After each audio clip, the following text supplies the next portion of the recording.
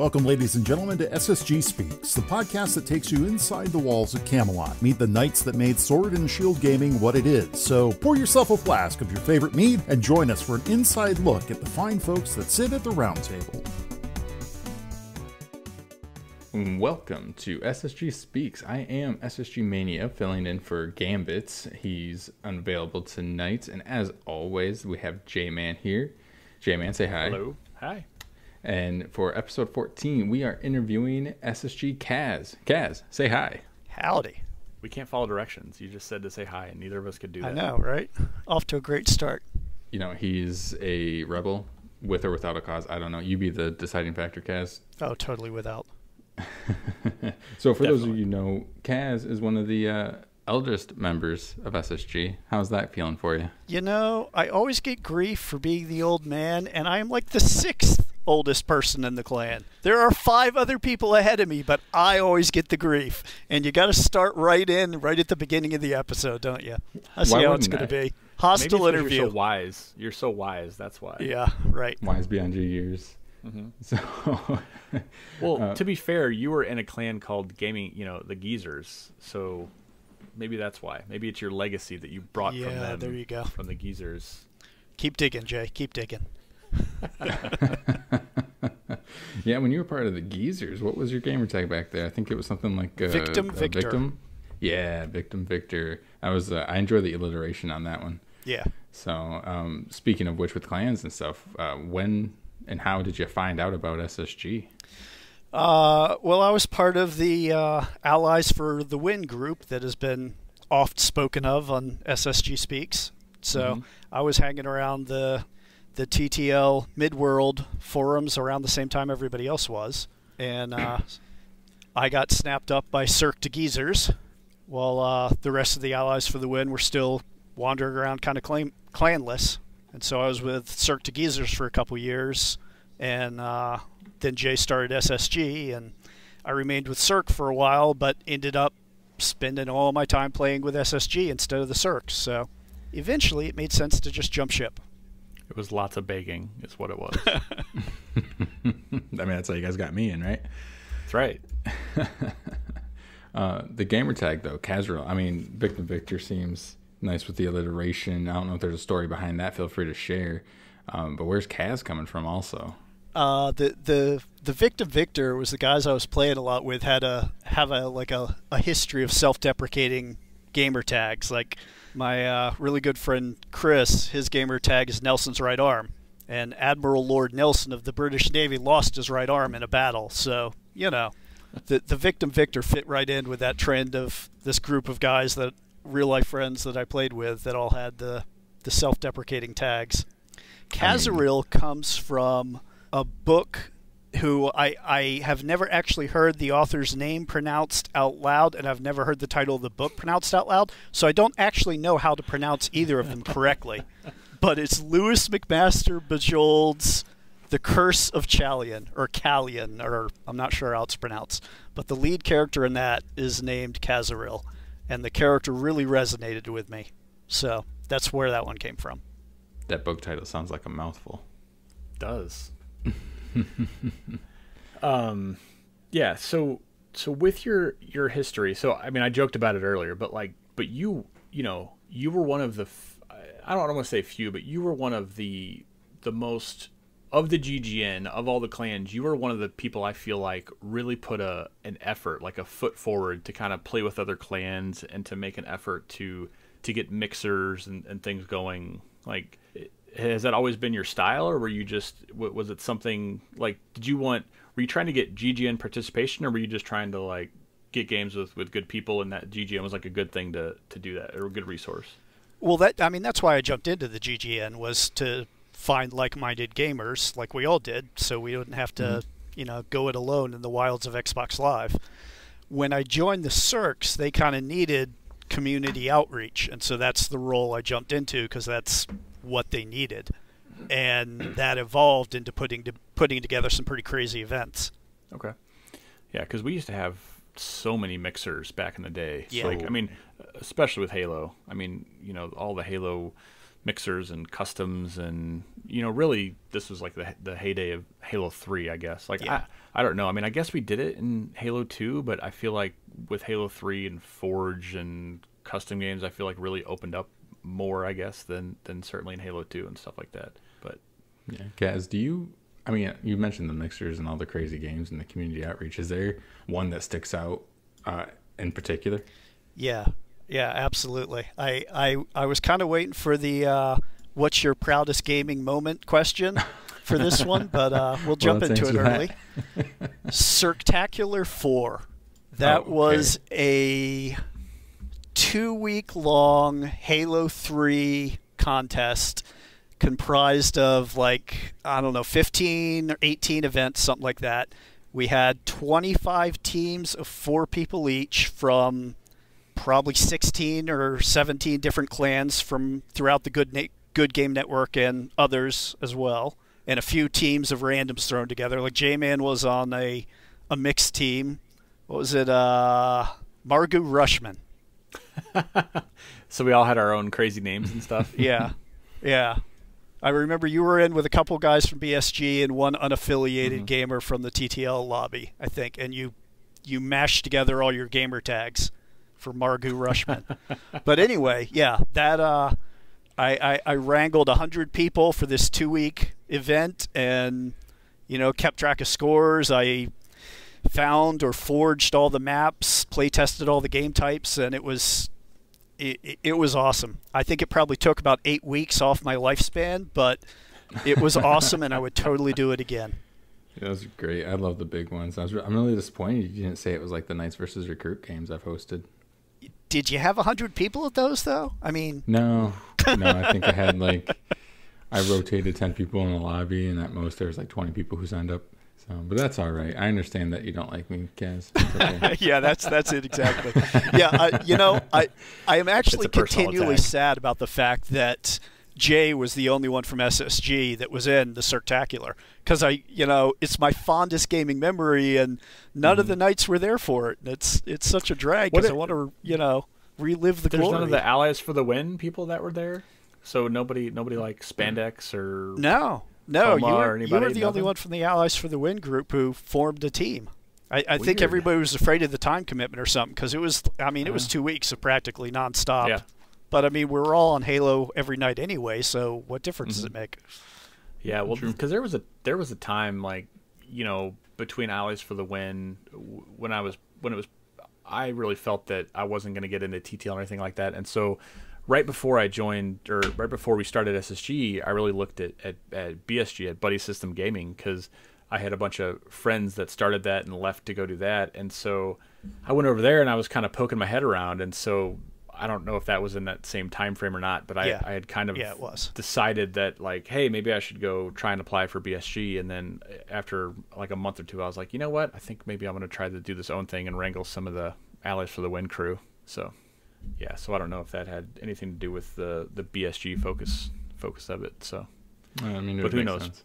Yeah, but it was it was intense, because there was playing all those games and all the days and everything. I mean, it was just so cool that we could even do something like that back then. Yeah. I mean, we've talked about it ad nauseum, but the fact that we had one system, one unifying game, and the time, right?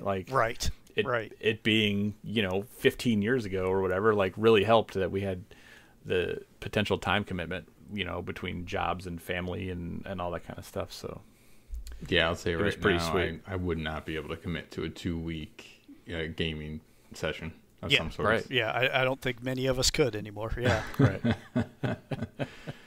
So, I mean, obviously, you've said that you've been part of our clan with the Cirque de Geezers. What makes SSG stand out? What makes us different?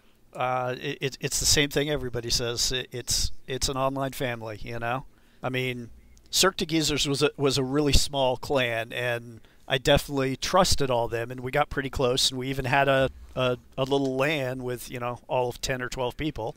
But the fact that SSG has gotten as big as it has lasted as long as it has, and hasn't lost that extra bit of whatever it is, the special sauce. I mean, yeah, we're a gaming clan, but there's something deeper there, and there's the bonds between us are slightly more than just online gaming buddies.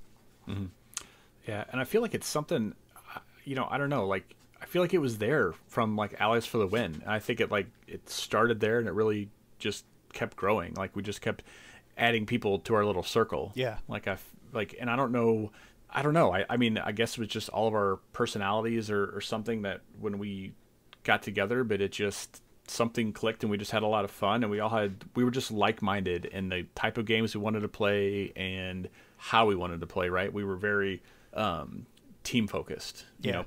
We would share weapons and you drive the vehicles, we'll get this gun, I'll guard the base, like I'll do, I don't know, like we never had any, I mean, certainly nothing that stands out. Like we never fought over the sniper rifle or who was driving the Warthog or who was doing that. I mean, like it was kind of like, oh, hey, you want to take turns or we'll do this or I'll be here.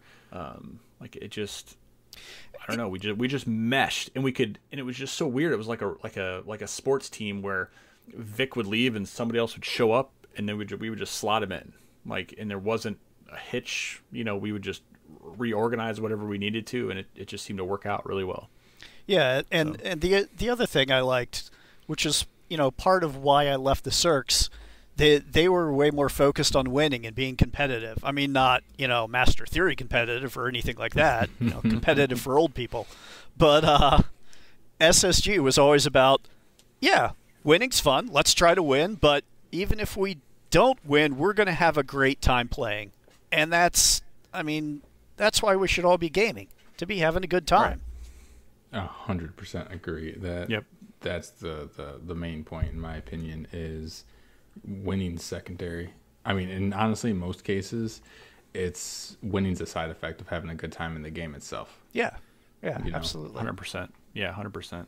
And that's how, like, you're in a lobby with a bunch of your friends, and we're all just shooting the shit and having fun and talking, and all of a sudden we're like, oh, we won that game. Like, it's like you don't even realize. You're like, oh shit, like the game's over. Like we just won. Like, oh, that was the last flag we needed to cap. Like, oh, okay.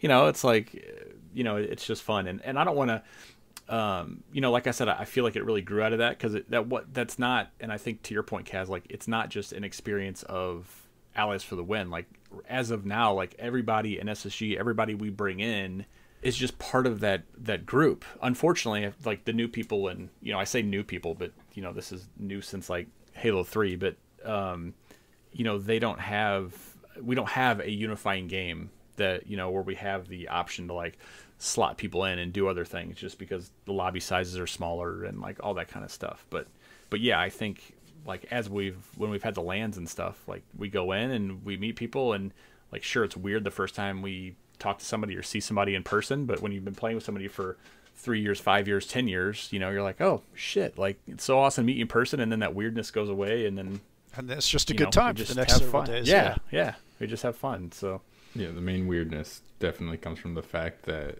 when you hear someone refer to you with your gamer tag, you're used to them being over the microphone, and when they do it in person, like it just doesn't register the same sometimes. that was actually the hardest thing for me at the LANs. I'm like, do I call these people by their name or their gamer tag? And so the whole time I just ended up, jumping back and forth between first names and gamer tags and never being sure which was the right one. Oh man, I remember I went to the Chicago LAN, and Kaz, I believe you were there as well. Yep. It was a really good time. Yep. Who was it? Marvel. He was there. He was a great guy. And he's trying to get my attention. I'm paying attention to whatever game other people are playing. And he leans in. He's like, Mania. I'm not even registering until like, oh shit, that's me.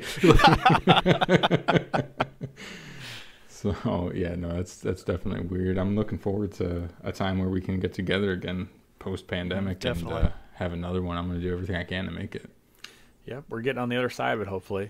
But I think, like we do that now. I think, I don't know if it depends on the person, but, there's certain people that, and maybe because it depends on what's easier to say, right? Is it easier to say their gamer tag? Is it easier to say their first name?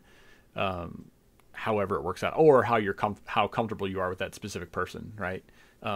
Because I think 100% no one has ever called me by my first name.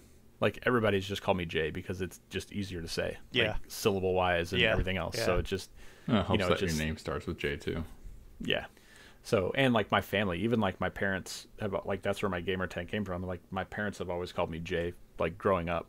So it was like, so for me, it was fairly easy, when in game and in person and that kind of stuff. But yeah, there's that kind of weirdness when you meet somebody. And I think sometimes it changes depending, right? If we're in public or private, because you don't want to be out in public going, hey, spandex, hey, spandex. Depending on people's gamer tags. So, Yeah. So what do you think your most memorable, did we already hit that one, the most memorable time in SSG is? In SSG, it's got to be the LANs, definitely. The LANs? Yeah. So how many have you been to then? I was at the original tiny one in St. Louis. That was only, 7, 8 people, something like that? Yeah, probably. And then I was in Chicago and I was in Atlanta. Did not make it to Vegas, but I made it to the other 3, so... Nice. I remember seeing you take a shot of Patron in Chicago. It was a good time. And I won $20 off it. More than one. Oh, man. Well, so what do you do for a living, Cass? How do you make your money? I work in the records department of a corporate law firm. I basically do QA for client matter intake.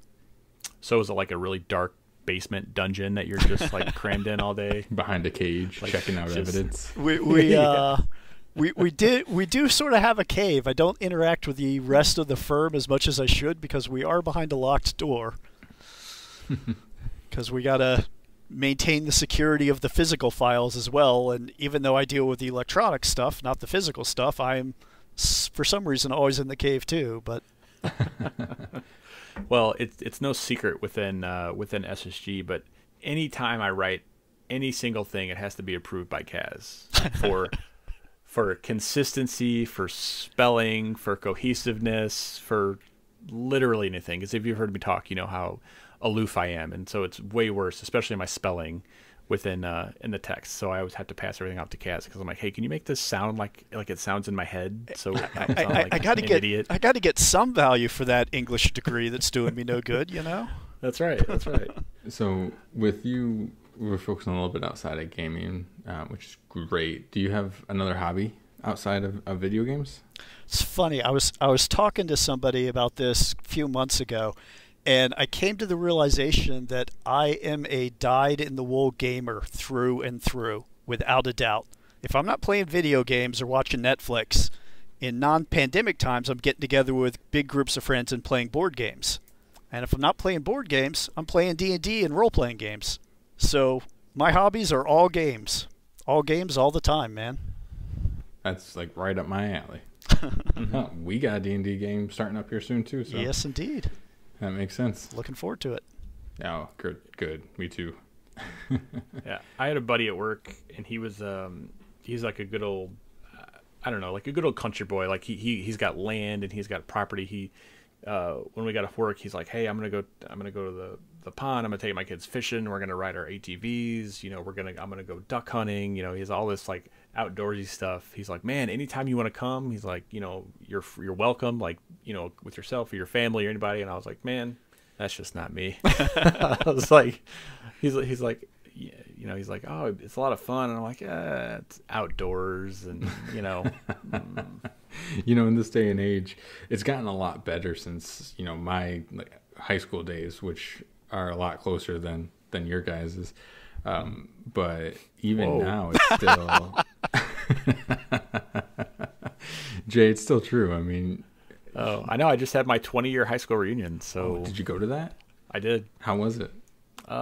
It was weird. Not because of the high school or the reunion. It was just some of the circumstances around it were off. Like typically like the class president and other people they plan and take charge, but then it kind of got taken over by other people, and then it got moved, and so then some people didn't show up, and then we got there, and it was just my high school was 440 people or something like that or my class. I'm sorry, my class was like 440 people. So depending on where you're from, like we had a high school discussion on one of our episodes, and like Gambit was like, my class or my high school was 1,600 people or something. So Ooh.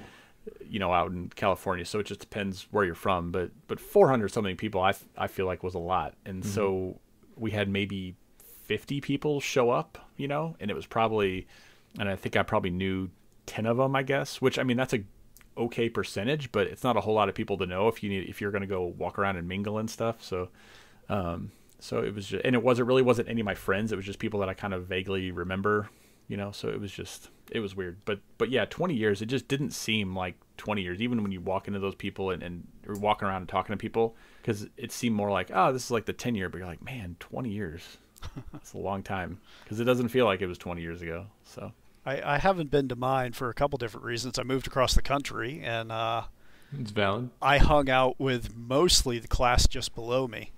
But it's funny you talk about class size. My high school graduating class actually broke the school system. We had so many people in it, they had to set up an extra homeroom, and it messed everything up. And that's so many people, 51.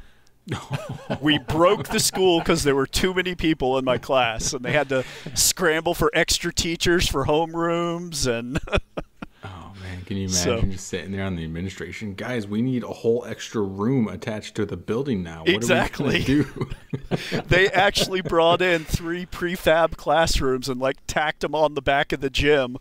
Oh, man, I mean, they were literally on wheels. They were trailers. They just brought them in and set them up for us. Dude, that's like Little House on the Prairie style. Yeah, right? I grew up in a really small town, if you couldn't tell. How many people were in your class, Mania? I think we started with 800 some and graduated with 600 some. So, yeah, we just had a 10-year, whatever it's called, reunion, thank you. Mm-hmm. And I ended up not going, but it was mainly based on principle, because I don't think you should have to pay for something like that. And yeah, the admissions was like $50 a person, or if you wanted to bring a spouse, it was $75. And they broke it up in 2 nights: one where like the adults gather at a bar and hang out, and the other where it's like a family fun game night thing at a bowling alley. And for like both those nights, if you had a family of 5, so you, your wife or husband, and 3 kids, it would be like $150 or something. Yeah, that's kind of ridiculous. That's a lot of money. I thought that was so ridiculous, so I just decided not to go. I don't know very many people. I wasn't a fan of high school, to be honest, but when you're into D&D, Magic the Gathering, and video games, it tends to happen. You find a little clique that you can fit in with, and you go with that, That's why I hung out with the class beneath me. Nobody in my class played D&D. Yeah, I think it's weird because every time video games comes up in a topic, like, even now with my peers, people my age, there's still several friends that I have, either work or high school, college, all that kind of stuff, and they have, quote unquote, like, aged out of video gaming. Like, it's not something they do anymore. They're like, oh yeah, I used to play Halo back in the day, but I don't even own a console. I don't play video games anymore. I don't know what they do, but it still has this stigma that I think is ridiculous, that like gaming somehow is for kids, or it's something that you do when you're in high school or college or something like that, but then you have to be done with it or get rid of it. And certainly SSG and all the other clans are a testament against that, because most of us now, I mean, with the exception of some of the younger people, are at least 30.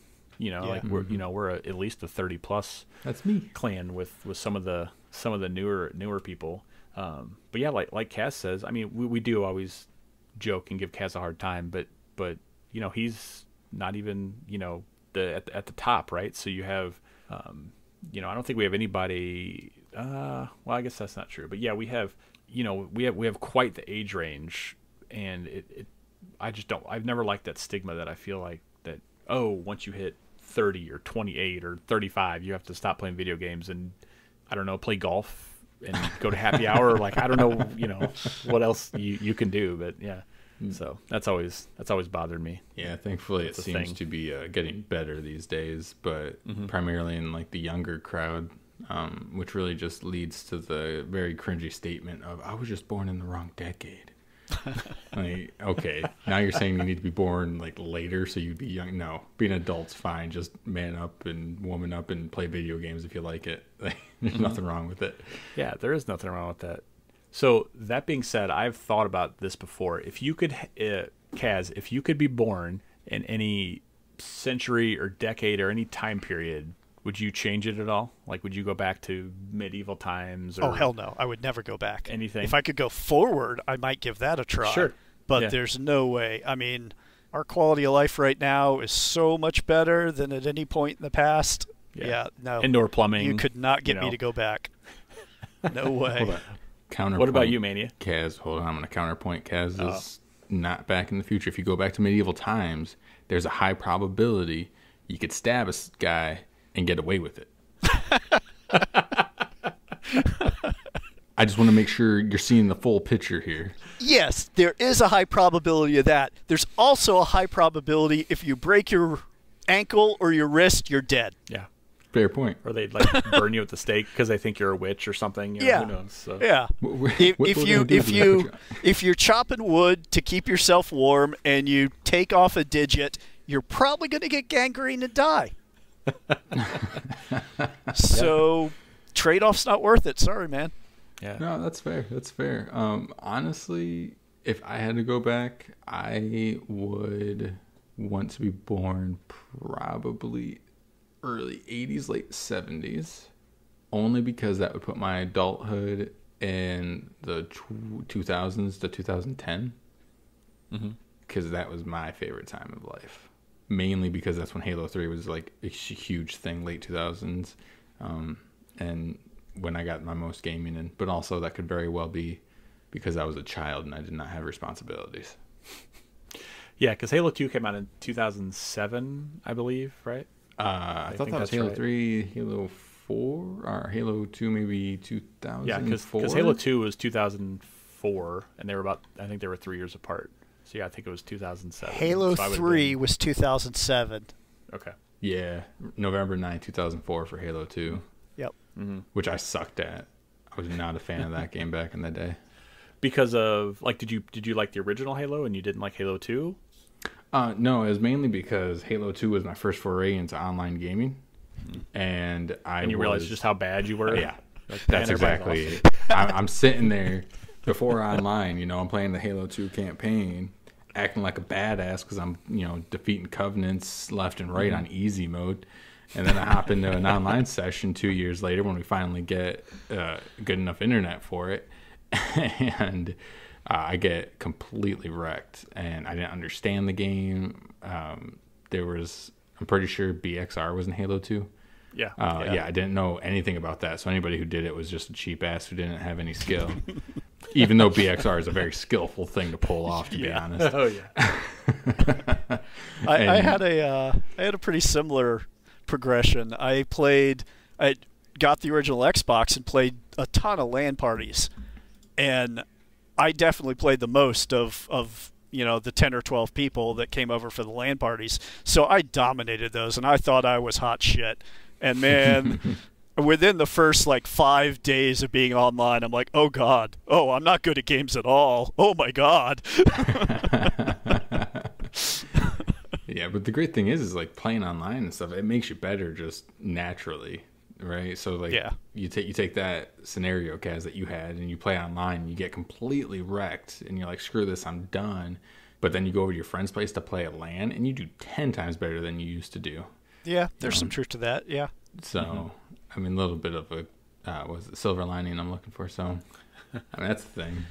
Yeah, I think for me, I was never, and still, I don't have the reaction time or the headshot skill. But what I can do is I can get I can learn the maps, right? So you can kind of, I can get, that can be my advantage, right? Because if you took somebody like Toma and you threw me and Toma onto a brand new map that neither of us have played, he's going to smoke me, right? Just because he's just way better at the FPS games than I am.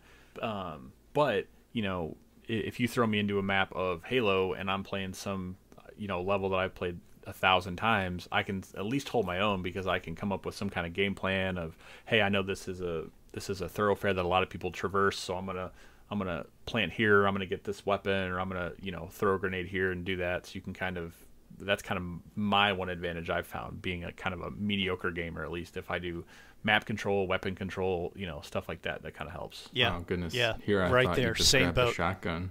Well, yeah, I'm definitely going to grab the shotgun. Yeah, that was always my strength in Halo 3 too, was knowing the maps really well, knowing the travel lanes, and I never like set timers or anything. Like who used to do that? Christoph and Napster used to actually set timers. But I just kind of had a good sixth sense of, hey, rockets are going to spawn in the next 30 seconds. Be there, you know. Mm-hmm. People who can control the map, especially the timers of power weapon spawns. I envy those people. I really do. I don't know, man. Like I can't play the game and watch the time. And maybe I'm overcomplicating it. Yeah, I mean, like I said, I never actually set a timer or anything. I just sort of had a good sense of it. It was just different timers for every item, right? From a weapon to a vehicle. But then you also had to know when that thing got picked up. Yeah. You know, because like newer games, you know, like you play Destiny and it says, oh, hey, somebody just grabbed they loaded their rocket launcher, so you know that the heavy ammo just got picked up, and they have on-screen timers and stuff now. But you know, back then you wouldn't know that somebody just picked up the rocket launcher or the sniper or something like that unless a teammate happened to see it. Yeah, that's exactly or it. Or was somebody on your team. I'll be walking around and I'll be like, oh, you know what? I should check to see if rockets spawned. And then I get hit in the face with a rocket. And I'm like, I guess they did. Yep, they definitely spawned and the other team has them. That's right. Like, well, he has one less rocket now, guys. So let's get a little more nostalgia. Kaz, what's the first video game you remember playing? Well, you know, I could tell you, but then you wouldn't know what the hell I'm talking about, and I'd have to send you to Wikipedia. And so my grandparents actually had Pong, the very first thing ever. So that's technically the first one. But I had an Atari PC, not a console, but a PC. Mm-hmm. And so I played a ton of Star Raiders, and there was also an above view racing game that I played a ton of, and it was actually I can't remember what it was called, but it was a pretty awesome game for the time because it incorporated a track builder. You could build your own tracks for it. Oh, that is cool. So I played a ton of those two games. Those are the first two games I ever sunk any real time into. Was that like your day in the life of Kaz when he was young? Is that what yeah, it was like? Yeah, in junior high and high school, yeah. You would hop on your dinosaur to go home and chop some firewood, and then you can hand crank the electricity. He's not Amish. Well, no, that's why he's got a hand crank for electricity. Oh, okay. My mom might qualify as Amish, but I'm not. Oh, my wife says that she grew up Amish because they didn't have cable internet or cable TV. I'm like, I don't think that means what you think it means, but it's okay. God, that's a really good first world problem to have, though. Mm-hmm. Yeah, I know I only had 12 channels when I was growing up. Oh, okay. Right, like 12. Calgon. You kidding me? Away. We had 4 if we were lucky. If the reception from Boston was good, we had 4. Where were you actually from? I was born in North Carolina and spent my first 10 years there, and then my mom dragged my dad and I kicking and screaming to Cape Cod, Massachusetts when I was 10. And I lived there until 96 when I moved out to Seattle. 1996, not when you turned 96. And he's still a masshole to this day, guys. So. I am. Do you prefer one place over the other? I mean, you've kind of been in 3 of the 4 corners of America. You know, each year the incessant rain gets a little harder to handle, but I mean, of the 3 places I've spent any significant amount of time, I like Seattle the best. Yeah. But the rain is definitely getting old. No, I'm right there with you. I mean, one of these days we're going to have that mythical Pacific Northwest land. Right? So I'd fly out. That's what everybody says. I mean, we're going to see if it comes true. I know where to go. I know the cool things to show y'all. I haven't said it publicly in Discord, so anybody who was listening gets first access to this information during the pandemic, especially with the good graces of the fact that my student loans have been deferred. I've been socking away money to the land. Like, it was $20 a month. It wasn't much. But yeah, no, wherever it is, I'm there. Right on. Nice. So, down. Let's do it. Oh, let's wait. Let's wait for everybody. Like, I want like 95 of America to be vaccinated. Yeah. But that's just me. Yeah.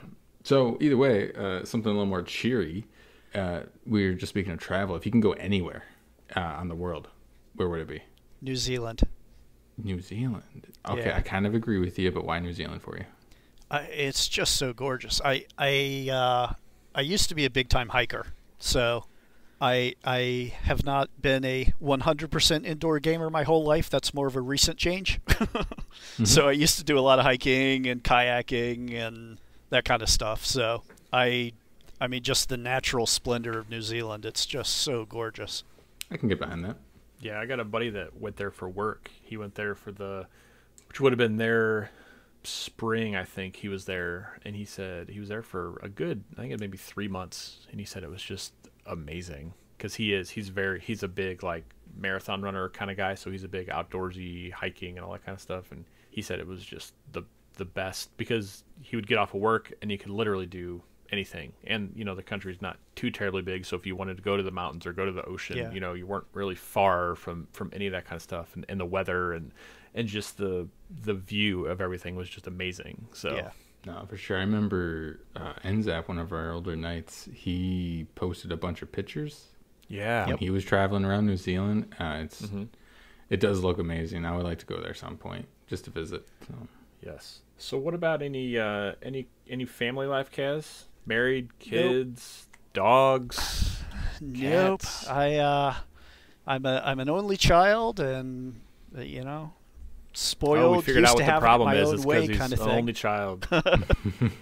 And I have sort of continued that. Yeah. I got finally, after many years of housemates and whatnot, I got my own place all to myself, a little mother-in-law apartment kind of set up, and everything is exactly where I left it. Everything is precisely as clean as it was last time I was using whatever part of the house it is, and I like it that way. I've flirted with getting a dog during the pandemic time since I'm actually home and could take it out for walks and all that kind of stuff, and wouldn't be leaving it, trapped indoors for 10 hours a day kind of thing, but haven't quite gotten there yet. As I get older, my OCD and like my tolerance for things not being where I left it or clean as I left it, it's just getting worse. Yeah. And it's like, yeah. And then my I have 2 kids and they don't give a fuck where things were, right? They're just like, I would have thought that would have like- cured you of your OCD, man, because you can't fight it. You given got to up. give in. Exactly. I would. Okay, you guys. I don't know if you guys know me very well, but I'm a little stubborn. Like I tend to have like a little. Say it ain't so. It's funny because my daughter's 10 and she's also very stubborn, and so something will come up like I'll say, hey, you got to clean your room, and she'll be like, well, I don't want to clean it, or I want to do it later. I'm like, well, no X until you clean your room, and she'll go, fine. And I'm like okay, well, none of that. And my wife's like, oh, well, come on. I'm like, no, she can give in first. I'm not giving in first. And like, man, it is truly like locking horns. So she's only 10, and I can imagine when she's 13, 16, like it's going to be awful. Don't give up. You have fun with that. Yeah, I can't wait. I believe in you, Jay. You got this. We'll see. That's right. I mean, I'm in the same boat with Kaz, right? I'm living by myself in my own place, and it's nice when something's exactly how you left it. But flip side, all those dishes in the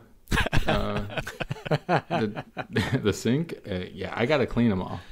I mean, sure, that it's my mess, and I should probably not be lazy and wait, 2-3 days to actually do dishes, but I still gotta clean them all. See, You have dishes for 2 or 3 days. We need to talk. yeah, right. I do a plate and a fork a day, man. What do you want? And half the time it's paper and plastic. It just bypasses the sink, goes right in the dishwasher. I don't have a dishwasher. I am the dishwasher.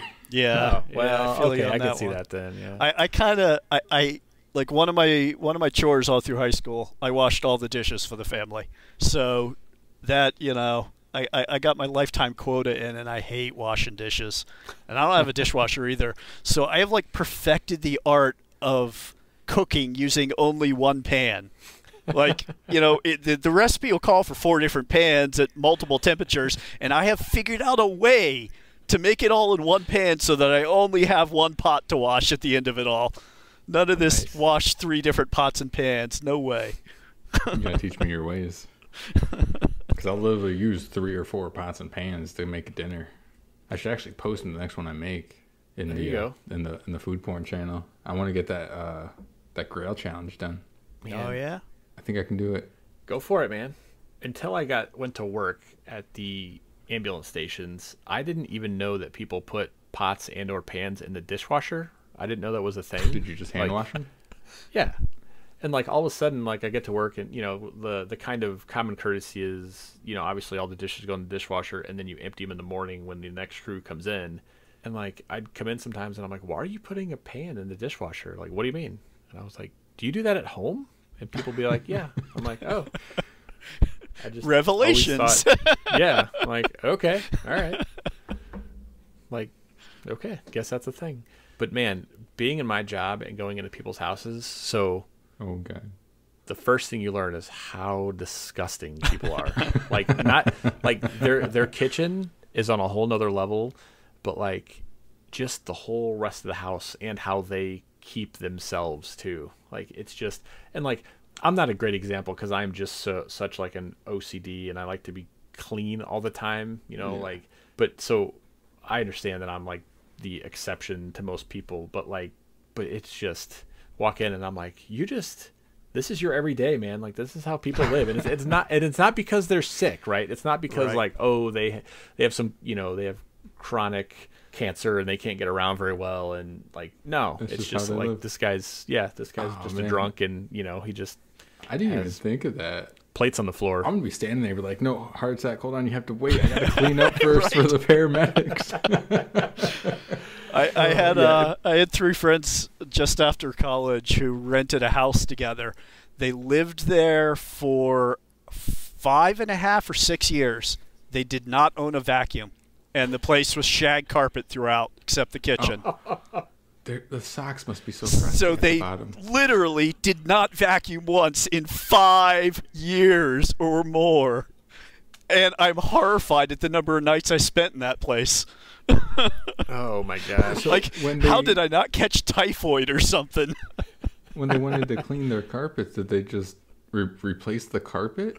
I mean, I would. Oh, yeah. There was no clean in that place after they moved out. It was definitely, it was not bring in cleaners, it was refurb. I mean, that place, by the end, there was so much rot in the floorboards under the bathroom that you were pulling the handle on the slot machine every time you sat on the toilet, whether or not it was going to fall through the floor with you on it. I am not kidding. Oh, man. I'm happy I haven't had an experience quite like that yet. I mean, it sounds like a dorm room. That I don't, but, oh, goodness. Oh, man. So outside of gaming, you know, you've talked about, I don't know if that was pre-show or not, but we've talked about D&D and some other stuff. Have you, you know, you said you just, you know, big gaming just through and through. So the outside stuff, you know, you talked about, I guess, hiking and things like that. Is there any other big activities you like to do outside of the gaming world? I mean, these days, it's all about the gaming. Yeah, like I said, I used to do a lot of hiking, and I had the extreme good fortune to have my dad and stepmom live in Hawaii for 10 years. And so I spent whatever time I could scrap and save for over there with them, and did a lot of, you know, kayaking and hiking and exploring the islands and swimming with dolphins and swimming with sea turtles and a little bit of surfing. And so I don't really know what shifted gears to turn me from a outdoorsy active person to a sit around a table and game kind of guy, but something happened. I guess age will do that, maybe. I don't know. At least you've experienced life, right? Like, you've done stuff. It's not like you haven't been outside. You know what the fresh air smells like. You just apparently don't like it. I mean, I used to. I'd like to imagine I could recapture it, but yeah, there you go. Yeah. So what's the transportation situation in Hawaii? Like, how do you get between all the islands? Like, you just have to charter your. Do you just have to like charter your own rides, or how does that work? There's Hawaiian Airlines that, you know, has the airliners that go to the U.S., but they also have a fleet of several hundred puddle jumper planes, you know, 6, 8, 12, 20 seaters that just fly back and forth between the islands all day. And if you've got a big enough boat, you can boat between them. The ocean currents get a little hairy, but I'd say it's probably, I don't know, 70% flight, 30% boats. Or swimming if you're Mania. He's a really good swimmer, man. I'm kind of impressed. I mean, you can almost see one island from the other island on a very, very clear day. Almost, barely make it out on the horizon a little bit. That little smudge might be a cloud, might be the island. So if Mania can swim that, I'm really impressed. I mean, I'm not putting money on it. Give me a high quality camera to record me doing it and a green screen, and I bet you I can. All of a sudden, like, your dog walks by and he's got like a shark thing on his back. Yep, that's exactly what's gonna happen. Doubt me now, suckers. That's right. Look, oh no, there's a shark. Oh man. So real quick, Kaz, and the listeners aren't going to be able to see because we have cameras up. Kaz, I noticed that you have a green vegetarian book behind you. I do. Are you? I took a class in college called The Microbiology of Cancer and AIDS. Oh, okay. And I learned a whole lot of stuff in that class about cancer and what causes it. And as a result of that class, I was a vegetarian for 15, 16 years, something like that. Oh, wow. Okay. What made you And that was fall like during off? the years I learned how to cook and everything. So I most of what I know how to cook is vegetarian, just because that's, when I was learning to cook, that's what I ate. Mm-hmm. Do you enjoy cooking? Like, would you consider that another hobby of yours? I go through phases. Yeah, I can see that for sure. Sometimes I do, sometimes I don't. It comes and goes. As long as it can fit in one pan, that's the stipulation. I mean, honestly, that's a limiting factor. It really is. It really cuts down on the variety that I can cook. Not gonna lie. My one-pan meals are usually like hamburger helper or something. Well, most Which of I mine don't think is are good for by necessity vegetarian. So I can give you some tips sometime. I mean, I love cooking, so I'll take it. I've been trying to learn how to eat more veggies. My girlfriend gets mad at me sometimes.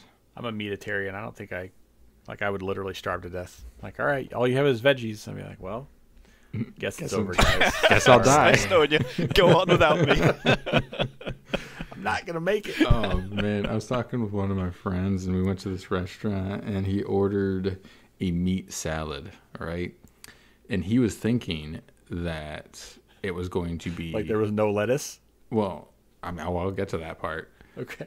So he was thinking it was going to be a salad with a lot of meat toppings, lettuce, romaine, whatever, spinach, and bacon, ham, whatever else goes on top, a bunch of meat. But no, there was literally no vegetable. Like the lettuce was replaced with beef strips. And then there were strips of bacon. I mean, I'll take I the didn't- heart attack on a plate, please. yeah, holy cow. I love meat as much as the next guy. Don't get me wrong. I'm not a fan of bacon, though. I'm just not. Whoa, no. hold Yeah, on. Okay, overrated, wait a minute. Ken. Who I invited put this up guy? with all the old jokes, but now, man, I don't know. I We're think you just drawing the line crossed at bacon. You crossed an internet bridge there. There's no coming back from that. So you don't have to agree with me, but No one bacon, agrees with you. I'm sorry, Jay. Did you say you do or don't? No, I said no one. No one on earth agrees with you. That's Even okay. vegetarians. Even vegetarian. Dude, I am not lying. Bacon is what got me off the vegetarian wagon. That was my the God. first meat I consumed. I could not resist the temptation any longer. But does it have to be on everything? No, Yes. yeah, I can see that. I mean, I've seen like bacon ice cream. Come on, what the hell is that? Yeah. Bacon Yeah. ice cream? Come on. Oh man, and like I think when you're cooking bacon, it smells absolutely divine. But then when you eat it, it's always a little bit of a disappointment. At least for me. And that's okay. I'll be the odd man out. That's fine. There's probably an island that banned bacon and has population 0. I'll move there. Well, I mean, you're going to have a hard time at the land because, as Jay knows, making bacon pancakes. That's right. Oh yeah, I'll be around. I'll have a few pieces. That's fine. Okay, so you'll suffer through eating a couple of pieces of bacon. Yeah, that's a really good way to say it. I do not mind suffering through bacon. I'm gonna get so much shit in the Discord for this. Yes, you are. I'm looking forward to I know it. you're trying for the Grail, but I might take a pass on posting in the Food Board channel after this. Give it a couple months to cool down, maybe. Well, I am looking at bacon memes, and there is a bacon fact number 18, and bacon is healthier than crystal meth. So if that changes your mind, That is absolutely true. That's like the meme that's like, here's how much of what food is in a bottle of soda, and it like shows a normal 20-ounce bottle of Coke, and it shows that there's 6.5 donuts worth of sugar in that Coke. And yeah. Top comment, all I'm gathering from this is donuts is healthier than I thought. I'm like, that's a really good thing to gather from that. The glass is half full, man. Oh, exactly. Oh, man. Speaking All right, well, we've successfully gone off the rails. You got a good way to get us back, Mania? Yeah, actually, because we're talking about sweets, right? And I don't know, maybe Gambit and Jay, maybe you're tired of me asking this question, but I love it. I love this question so much. Kaz, what's your favorite dessert? Carrot cake. Oh my god. Ooh, I like carrot cake too. I'm not usually a cake guy because the frosting is just too much pure sugar for me. But carrot cake with that cream cheese frosting, that's not quite as teeth-achingly sweet. That does it. No, I can agree with that. Carrot cake's pretty good. Have you ever had bacon carrot cake? God, no. Why do you have I some? was going to say, why do you dare suggest even... what horrible adulteration would that be? Man. All right, so one of these days I'm going to try to make some. Because I don't think it's a real thing yet. But I'm going to become internet famous for it, and I'll send you some and let you try it. Okay. You're gonna have to get one on one of those shows where they have like the food challenge, where they eat all this crazy, local stuff, and this could be local Mania decadence. That's right. The bacon carrot cake. I'll have Gordon Ramsay infamous. on as a special guest so he can yell at me. What is this shit? Your bacon isn't weaved properly. Oh man, that'd be entertaining. I don't know. I don't even know if that'd be possible though. I don't know cooking well enough. It's something that's up and coming for me, one of my hobbies. I'm really enjoying it so far. I don't know if I'm brave enough to literally do my own thing and stuff bacon into something. See, I do like cooking. The problem is I'm such a picky eater.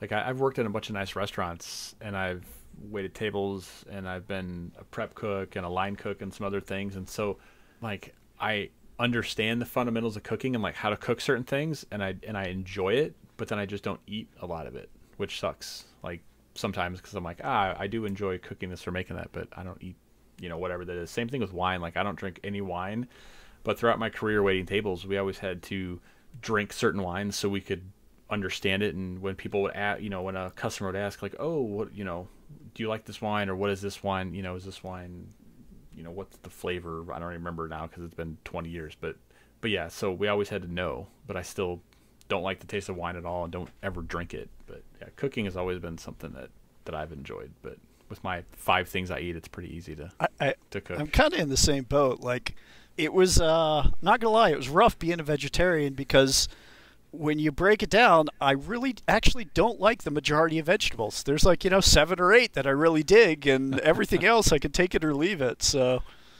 real talk though, roasted broccoli, absolutely delicious. It is hands down my favorite vegetable. Yeah. Mm-hmm. Don't know that I've had it roasted. Dude, I think it's steamed a lot, but I don't know that I've ever roasted it. I used to steam it a lot. It is super easy to roast it, right? Just spread it on a cookie sheet, put some olive oil, salt, and pepper on top of it. Put your oven at like 400 degrees and put it on the top rack for about 20-ish minutes or until it's as crispy as you want it to be. Yeah. So good. Yep, my wife's been doing that recently. She does a whole bunch. She does like broccoli and carrots and I haven't done carrots. Something else. I've done green beans. I forget. Yeah, she does 2 or 3 veggies, I think. And yeah. And then she really likes it, so she'll do that and add it to other meals and stuff. Oh, so. Yeah, for sure. You can't just have side veggies for a whole meal. I mean, I guess some people could. I mean, it's America, right? Nobody's stopping them. Right. I mean, KFC had that heart stop, whatever the thing was. It was like, wow, the 2 pieces KFC, of chicken that made a sandwich. Yeah, instead of buns, it was chicken. Yep. But then what was in the middle? Like a burger? I forget. I vaguely know what you're talking about. It was bacon. Bacon was Of in the course it middle, was bacon. and then and the 2 pieces of chicken were the bun. Yeah. The fuck, man.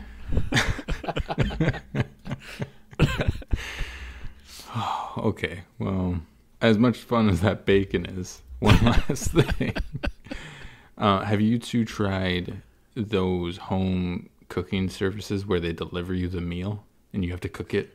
Something Like like HelloFresh and those kinds of Yeah. things where they where they send it to you. I have not, because frankly, like, we just wouldn't get any use out of it. Like, it looks fine when they show it on TV and you've got like a family of 4 all helping and cooking and making something healthy, but I'm over there just making chicken strips or something. Nah. So, yeah, my girlfriend and I, we bought into it. And honestly, it's probably the best thing ever because a little pricey. I will agree. Yeah. And Yeah, say that's it's what's held a me little back. pricey. It's steep. Yep. But the cool thing is they give you a recipe card. Mhm. So you have all the ingredients and what you have to do with them. So, like, if you really liked a meal from there, you can cancel, keep the card, and then just go to the store and buy your own shit. Right.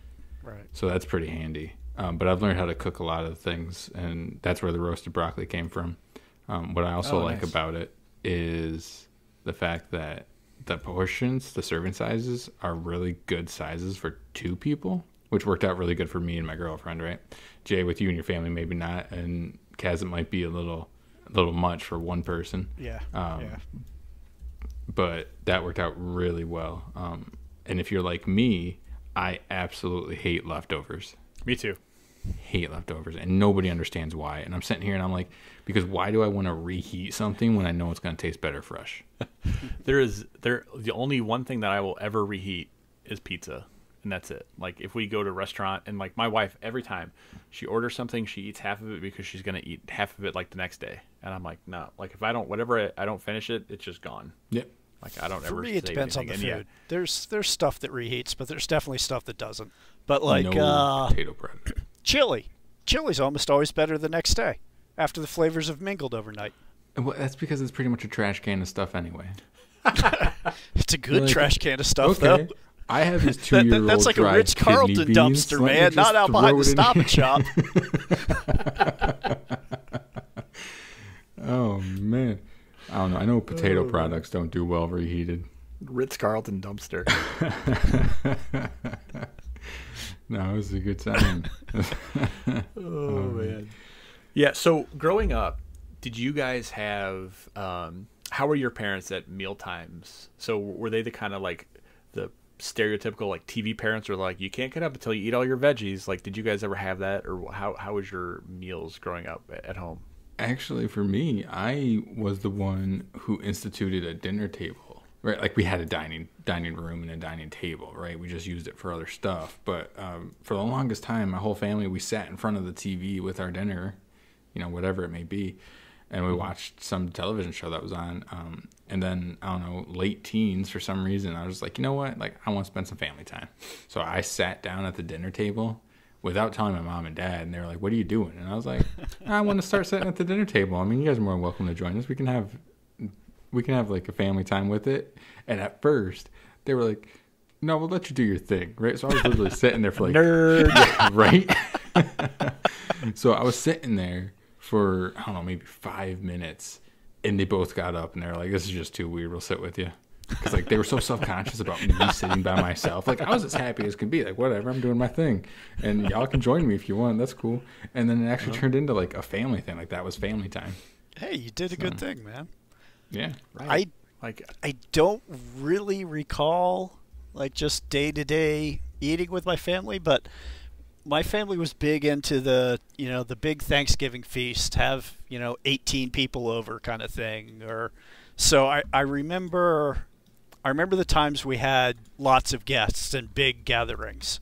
Like my favorite food growing up was tacos, and so we would have tacos, and we'd have 8 or 10 people over there, and just a massive feast of tacos kind of thing. So I remember a lot of those. I don't recall just the day-to-day meal stuff though. Really, that's interesting. So nothing. So I've often described my memory as kind of like it's one of those endless loop security tape kind of things, where after you get to year 6 of the 5-year loop, year 1 starts getting erased kind of thing. So I am sort of unique amongst all my friends in that I don't remember a lot of my childhood. Like, before age 10, I don't remember a thing.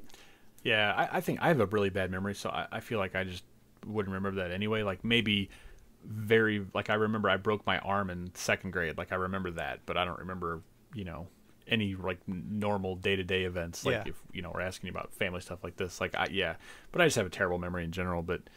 Mine's pretty good, but it's just short term, I think. I mean, the older I get, the further back I could remember. But, anything before age 10, I got nothing. Anything in high school, it's just fuzzy bits and pieces here and there kind of stuff. Mm-hmm. I'm feeling a little bad about myself because I don't remember anything before age like 12 or 13. Like, I didn't have a life before high school. I was born and went into the 9th grade. I think what really helps me, like, I would say the last at least 10 years since I've had kids, but probably a little bit before that, like the advent of digital photography from like the Sony Handycams and then cell phones and all this kind of stuff, that I have a giant photo library of like 50,000 photos. And so wow. I mark photos as favorites. I have photos, like key photos that I really like. They scroll through as like my screensavers. And so I'll see pictures of my kids growing up, pictures of me and my wife before we were married, or pictures of things I did, or pictures that I took from years and years ago. And constantly seeing those photos, even though it might be, 2,000 or 3,000 different photos that keep cycling, it kind of re-imprints it on my brain. And so a lot of the stuff, especially like with my kids and family, there's events that I see all the time, and it's kept it fresh in my brain, just having that, the photo version of it, I think. And so I wonder if, the next generation of people won't have such a hard time with memory, potentially, because since they have, all this video and pictures and everything else, so I don't know, or maybe we're just all old and, we can't remember anything. Maybe a little bit of both. I've been talking to my mom a lot more lately, and it's funny. We'll talk about stuff, and we'll talk about the same events and how we remember them completely different. Like, we both witnessed the exact same thing, and we tell two completely different stories about what happened in that moment, kind of thing. Mm-hmm.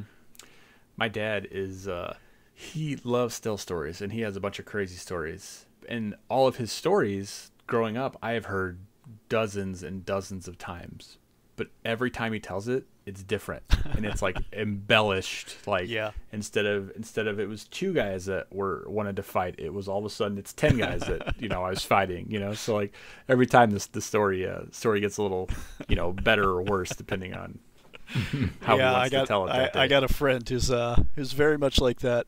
Mm-hmm. I think the most I ever embarrassed him, we were at a party, and he goes off into this story, and he's embellishing the hell out of it, and he's about 3/4 of the way through. I'm like, all right, I got to stop you there. I just can't take it anymore. First off, it didn't happen like that. It happened like this. Second off, that didn't happen to you. That happened to me. That's my story that you're embellishing and telling completely wrong. You weren't even there. Oh man, well, I mean, that's kind of one of those things where you hear a story so often, you feel like you were there. And just super quick story from my childhood. I was super young. When I was a kid, I cried at everything. And apparently my mom was holding me and talking to my grandma, and my grandma took off her glasses and made her look completely different. So I like started screaming. And now keep in mind, I was like maybe 3 years old. I don't actually remember that, but I've heard the story told to me so many times. It feels so real. Like I remember it like it's yesterday. It's just crazy. Yeah. I have friends and family that they'll remember, going, like my wife remembers like her kindergarten teacher. And I'm That's so weird to me. I couldn't tell you, I maybe a couple of high school teachers' names, and that's pretty much it. But yeah, she knows all of her grade school teachers and like all that kind of stuff. And it's just like, man, like my brain doesn't work like that. Yeah. Like I'll tell you, in any Halo character you want to know about, like I can rattle it off. Like, we can talk about that, but I can't tell you about, teachers and stuff. But that's my problem with memory has always been, even in school, if it was a subject that I didn't care about, like I would read the whole chapter, I'd read a whole chapter of whatever was assigned, and I would close the book, and you could quiz me on it, and I would get an F. Like 100%. I You have got to no be idea. interested in it for sure. Yeah. And that's just the way it works. Well, and it's totally what you're tuned into to remember, kind of thing. Because I remember almost nothing from high school, but the game my friends and I played when we weren't playing D&D, when we were driving to the movies or whatever, was the movie quote game. And so like I can almost recite movies from beginning to end, movies that came out in the 80s. And to this day, I remember the most obscure lines from, Ghostbusters or Top Gun or whatever, But I couldn't tell you any of the classes I took in college beyond that biology of cancer and AIDS one I mentioned. It's like I was an English major. I took a whole semester on Shakespeare at one point. I took a whole semester on Norse mythology, but what the hell were those classes called? I have no idea. Who was the professor? No idea. Couldn't tell you. Anyway, Kaz, you talk real good. Thanks. I think he does. All right. Well, we're going to wrap it up here. Kaz, I want to finish out. Mania, do you want to ask the guilty pleasure question? Oh, we missed that, didn't we? Yeah. All right, let's go to it real quick. Kaz, just general media, pop culture, books, movies, music. What's your guilty pleasure?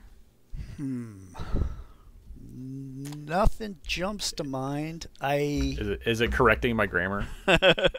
No, that's just a straight out pleasure. He owns it. There's no guilt in there. I don't know. I watch an awful lot of cop shows. Like detective or like police procedural stuff. Everything from Law and Order to I don't know, Blue Bloods or So I don't really have an interest in cops or solving crime or whatever, but I just tend to watch a whole bunch of shows about murder. I don't know why. It's kind of weird. Forensic Files. I got you. See, I could see Kaz as a detective. I could see him like putting like a puzzle together and like figuring out who the murderer was. Like, I don't know. I think you'd be good at it. I could definitely see you doing that. Oh, snap. Kaz, if that does sound good to you, and I don't know if you want to spend the money on this, but I've been interested in it. There's a service, and it's a monthly subscription box, right? So, like, every month they send you a box, and it's got a bunch of shit in it. This one, though, I think it's called, To Catch a Murderer or something. And they send you, like, newspaper clippings and other evidence, pieces of evidence. Interesting. And, like a story and a diary or something. And you got to look at all of it and piece it together and see if you can figure out who the murderer was. I might be wrong on the name. I'll have to look it up and get back to you. Hunt a Killer. Yeah. Interesting. I wonder how that would be. And that actually sounds kind of cool. We used to have these monthly board game days of, 10 or 12 people, and we play 8 hours of board games kind of thing. And the games that I'm the worst at universally are the social deduction games. Love them. Like the Clue and that kind of stuff. In any of the social deduction stuff, I'm just lost in. I love that movie though. Clue is like probably like my top 10. Don't think movies. I've ever seen it actually. It's so good. The one from like 90 something.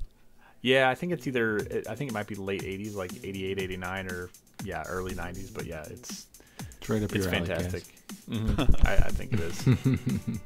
All right, guys. Well, I think we are going to leave it there. Appreciate you coming on the show, Kaz Mania. Yeah, it was a pleasure. Thanks for having me, Kaz. Thanks for coming. And listeners, thank you for listening. Mm-hmm. You got to say thanks for watching. You're filling in for Gambit, remember? Is that what he normally says? Yeah, he always screws up. He says, thanks for watching. We'll talk. Don't worry about it. All right, guys. We'll see you later. Bye.